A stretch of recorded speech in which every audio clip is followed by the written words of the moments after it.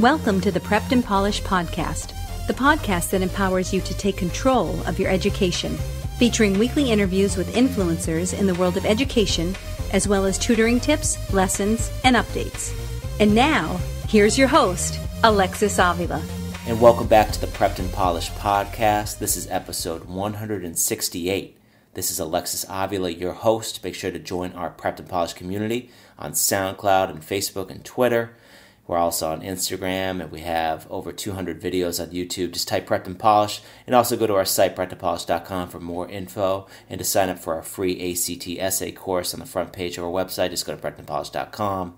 If you have a question or reaction during or after this podcast, please submit your question to radio@preppedandpolished.com. Today on episode 168, I speak to teen mentor Mark Altman, founder of mindsetgo, a company that empowers students to find their voice, to become the best versions of themselves, and actualize their potential. Mark also wrote the curriculum and teaches the Parenting Your Teen Communication for Life workshops that help parents and teens better talk and listen to each other so they can strengthen their relationships. What's Mark's core belief?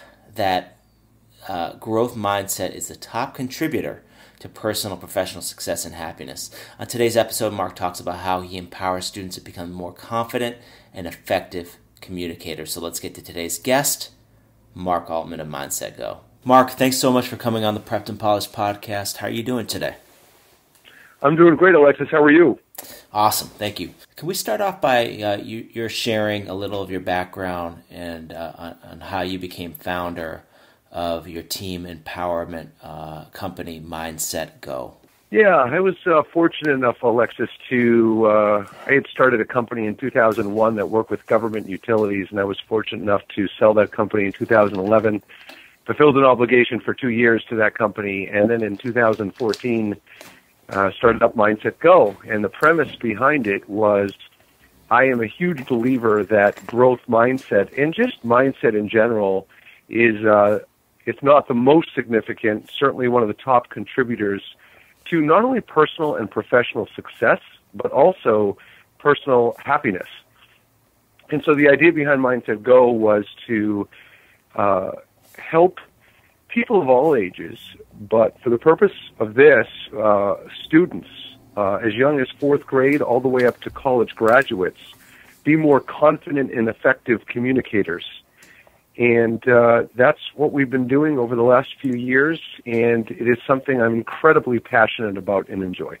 What types of services does mindsetgo provide? Well, we do one-on-one coaching, but we also do workshops, because I'm a big believer that students, when they're working together and collaborating and sharing ideas, it's an effective motivator and teacher for new skills. So there are three basic programs we're running right now. One of them is called Lights, Camera, Communicate. And the idea behind Lights, Camera, Communicate is we're teaching kids how to become a talk show host, not so much because they're going to grow up and be a talk show host, more so they can learn how to engage with their peers, learn conversation skills, learn interview skills, etc. We have a second program called KidX, which is a public speaking and presentation program. It's built on the famous TED Talks concept, where kids make a 5-minute presentation on something motivational, inspirational, demonstrative, but something that they're very passionate about. And they not only learn presentation and public speaking skills, but they have something for their portfolio. So when they go look for jobs and internships and go to college, they have a differentiator. And then lastly, probably the core program we have is a program called Mindset Future. And the idea behind Mindset Future is, companies like yours, Alexis, do such wonderful things for kids in helping them with test prep and tutoring and things like that, which is so essential for a child's development. We take a different approach. Our approach is we're teaching kids how to be confident communicators by teaching them how to stand out from their peers. And one of the things I joke about with parents is that, kids grow up working so hard to fit in, and all of a sudden they get to high school, and now they have to figure out how to stand out. And so We're teaching the kids essentially how to articulate their characteristics, their skills, things that their best selling points, essentially. We teach them how to start, maintain, and close conversations. We're teaching them how to master virtual communication skills.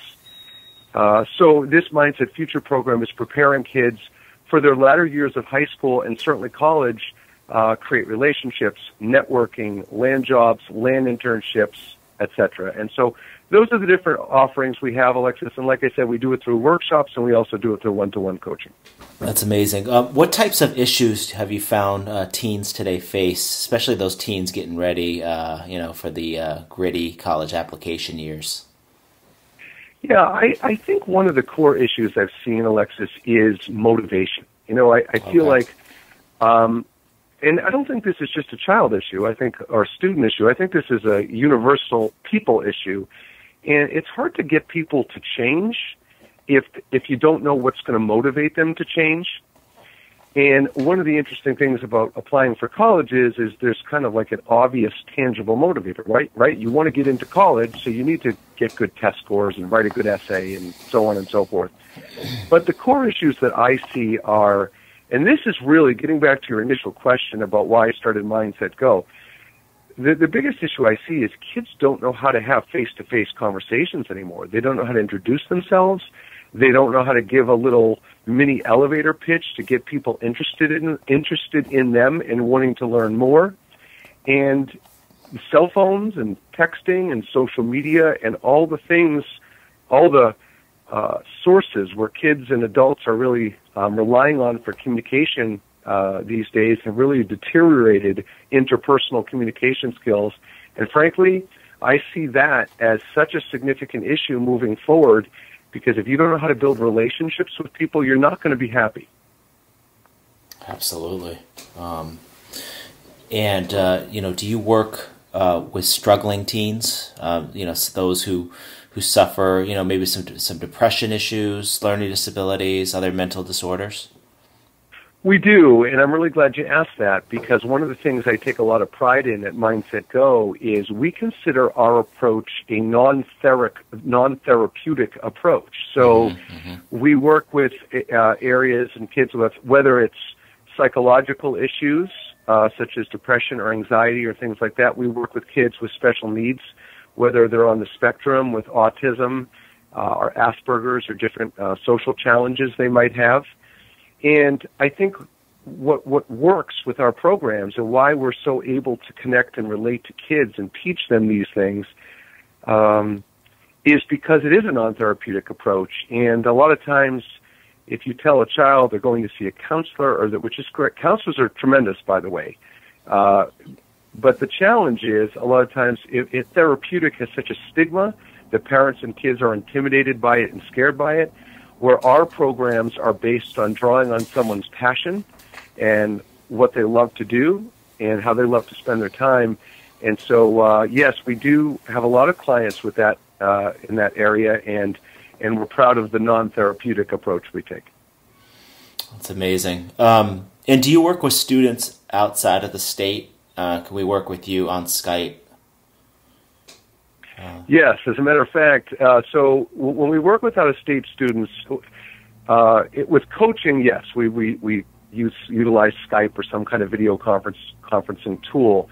But with workshops, what we'll do often is organizations in other states around the country will bring us in to work with a group of kids. So we actually also do workshops out of state if there's a minimum amount of people within this organization that need the help. So, yes, we're very open to doing that. So what are some tips that just come to your mind to developing a healthy mindset? Well, I think the word mindfulness is huge. Part of improving, I think there's 3 or 4 different steps when you're trying to improve at something. First of all, you have to have the awareness that something needs to be improved. And it's a 2-part thing, Alexis, because one is having the awareness, and the second part of it is understanding that being aware of it, but wanting to get better at it. Because when parents send kids in here and the kids aren't really, they're being forced to be here. One of the things I make clear is, I don't want you, this is fun. This is set up to make you excited and motivated to learn. It's something you're going to enjoy. So I think having the awareness you need a problem, or that you need some help and grow. I think the second issue is understanding what got you to this point. So, Alexis, for example, if you're a guy, and I know you're not this way, but just as an example, if you're a guy that struggles to look people in the eye, how did that happen? How did it get that way? Why are you nervous? So you need to understand not just that you have a problem, but what created the challenge or problem or area of improvement in the first place. And then you need the tools to get better, and then you need the practice. And if I was to give tips, Alexis, 2 quick tips I would give is, I don't think people understand when it comes to communication skills or interpersonal skills, you have to practice. You can't just go to a coach and workshop and be done, because if you want to get better at a sport or a musical instrument or test prep or anything that requires improvement, it needs practice. And so I think if it's a motivation, if it's goals for you to improve, definitely prioritize the practice. And second, understand that mistakes in my world and in the world of mindsetgo are good. They lead to improvement. They lead to practice. They lead to awareness. And don't be afraid to make mistakes. Don't be afraid to be open to learning and growth. That's awesome. So do you guys work with adults? And if not, can adults benefit from the strategies you instill in these kids? Yes. As a matter of fact, Alexis, that's what really, most of, up until a few years ago, most of what I had done over the course of my career was working with college students or adults. And either companies would bring me in to do communication or sales or engagement training, or individuals would hire me for professional development, for presentation training or sales training, or entrepreneurs would look. So yes, we do same thing. We coach adults one-on-one, and we do workshops for different industries and various size companies. So I think it's very valuable for adults. And one thing I started doing about a year ago, Alexis, which has been a great success, is I do parenting workshops. And the idea behind these parenting workshops is, let's face it, a lot of the habits kids develop, they get from their parents. And so we have a parenting workshop series where we're teaching parents how to better connect, engage, and relate with their children.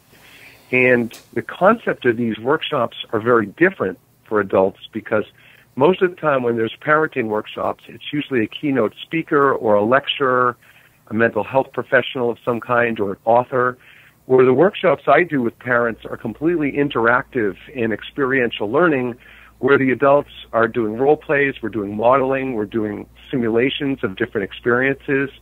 And for example, we talk about the pressures that parents and students are facing with college. I mean, Alexis, you know that kids get to be juniors and seniors in high school, and the parents are starting to feel pressure and anxiety around money and around their child leaving home, and the students starting to feel pressure about, what college am I going to get into? Am I going to get into a college?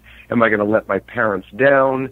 So a lot of these issues that parents and students face, we address in these workshops, and parents get an opportunity to collaborate with one another and participate, and it's a very different kind of experience. But so yes, an emphatic yes, we work with adults professionally and through parenting programs.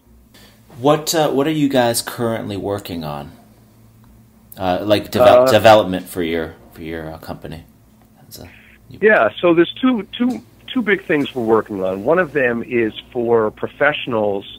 We have a new program that is designed. It's called Mindset Leader.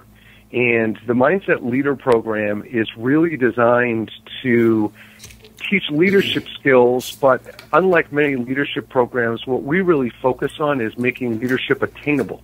Because I think typically if you were to poll kids or adults, I think when they think of a leader, it means being, captain of a sports team or president of a club or, head of an organization or some kind. And I think that if we teach kids at a younger age how leadership can be attainable and why it should be a priority, they'll be more motivated to learn the skills and practice the skills, and we'll create and grow more leaders. So I think the Mindset Leadership Program is really good, and we also do that same program for adults, for people who are looking for a career change, or people who are, have reached a point in their career where they want to take the next step and develop those leadership skills so they have opportunity for promotion or advancement in their career or within their company. So that's one of the things. And then the other thing we're working on, Alexis, is we have a program called LEAP, which is a program where we're empowering students through, it's called, the LEAP stands for Listen, Experience, Act, and Progress. And so we're empowering students. It's almost like the opposite of bullying. We're empowering students to have the communication skills to advocate for themselves and others, so they can empower other students and their peers to be more confident communicators. And so it's a program we've developed. It's currently, we have middle school children in it, and it's all experiential learning. And everything we do, Alexis, for students and even adults is all built around utilizing on someone's passion, helping them build a growth mindset, and really tackling all the aspects of verbal communication, nonverbal communication, and we put a lot of emphasis on active listening skills, since that's such an important part of engaging with others. Awesome. How can we best get in touch with you and work with you? The best way to get in touch, you can certainly come to our website, mindsetgo.com. My name is Mark, M-A-R-K, Altman, A-L-T-M-A-N, and you can reach me at maltman@mindsetgo.com, or you could certainly give me a call at 978-793-1159, and I'd be excited to talk to anybody who's interested in either as an adult participating or having one of their children participate, and would appreciate the opportunity to talk with you. Any advice for teens listening to us today who are getting ready to cross that bridge from teenage to young adulthood? Yeah, I think the number one piece of advice is it's never too early to improve your skills and build up your, and I hate to use this word, it sounds so advanced for teenagers, but resume, because even if you're an 8th grader, 9th grader, 10th grader, it's never a bad time to improve your communication skills. And frankly, Alexis, one of the things that I've been very focused on is where so many kids need to build up those skills to be prepared for college, from a maturity level, from a confidence level. But not everybody's going to college. So some kids, are taking gap years. Some kids are just going right into employment to save money. So the things that we're teaching are really built around skills regardless of what path you choose, college, jobs, gap years. And so the advice I would give is it's never too early. And for parents who are kind of gauging whether they should invest the money in companies like Prepped and Polished or mindsetgo, I would ask you if it's important enough to pay for them to be on sports teams and other extracurricular activities. I think it's certainly worthwhile to invest in the future and the things that will impact them for the rest of their lives. Absolutely. Mark, thanks for coming on the Prepped and Polished podcast. Appreciate your time, and thanks for making an impact, and hope to have you again on the show. Alexis, thank you very much for having me. I appreciate the opportunity, and keep up the great work you're doing with your company. Great, thank you. And this wraps up our show today. This was episode number 168 with teen mentor Mark Altman of mindsetgo. Check out Mark's website, mindsetgo.com. And for another related podcast interview, rewind and check out episode number 80 with Tammy Walsh. Her amazing talk about giving wisdom for teenage girls, college teenage girls. Check out our next episode, 169, our tutoring tips episode on how to master ISEE synonym questions. To access today's episode with Mark, number 168, as well as all of our podcast episodes, head over to preppedandpolished.com/podcast or go to soundcloud.com/Prepped and Polished. Thank you for joining us on the Prepped and Polished podcast. Now go out there and take control of your education. You've been listening to the Prepped and Polished podcast. For more information, check out preppedandpolished.com. Also, you can follow us on Facebook and Twitter. Thanks for listening. Class dismissed.